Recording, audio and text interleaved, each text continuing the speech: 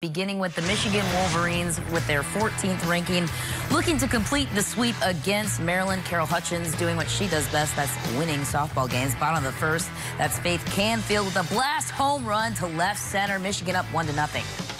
Talk about that win streak. Well, they have now 14 straight wins. Spoiler alert, they're really taking care of business. Spoiler alert, but keep watching for this one. Bottom of the second and more home runs to go. That's Lou Allen. Michigan up 3-0. Allen's third home run of the season. And then for our BTN standout presented by Discover, it's all Meghan Beaubien. Have you gotten enough of Beaubien yet this season? This was her third no-hitter on the season. You heard that right. And she actually got it from the dugout. Her team took care of business with their bats, so she just kind of watched on.